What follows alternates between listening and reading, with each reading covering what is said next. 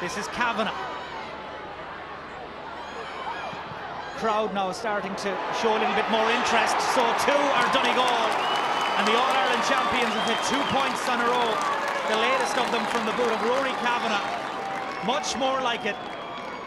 Kavanagh, who's been driving forward all night long, made it look easy. Well, the big feature of Donegal that we've also talked about is their sheer physique, strength and physicality.